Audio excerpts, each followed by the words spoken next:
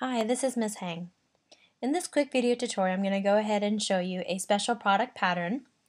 And the name of this particular pattern is square of a binomial pattern. Now don't get confused with another video that you may have already seen. The only difference is that this particular pattern is a minus b. The other pattern is a plus b. So when you have a binomial a minus b squared, when you write it out, it is a minus b times a minus b.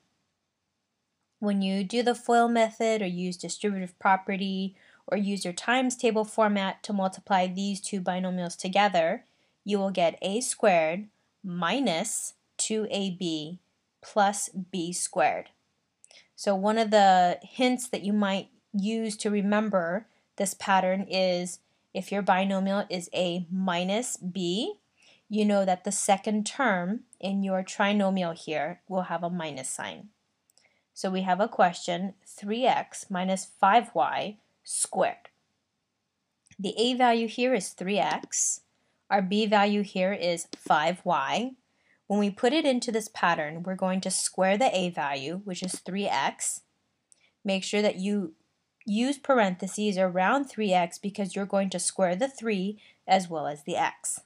Minus 2 times a, which is 3x, times b, which is 5y, plus b squared.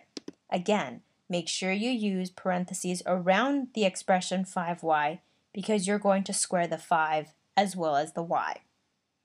When you simplify this expression, your final answer is 9x squared minus 30xy plus 25y squared.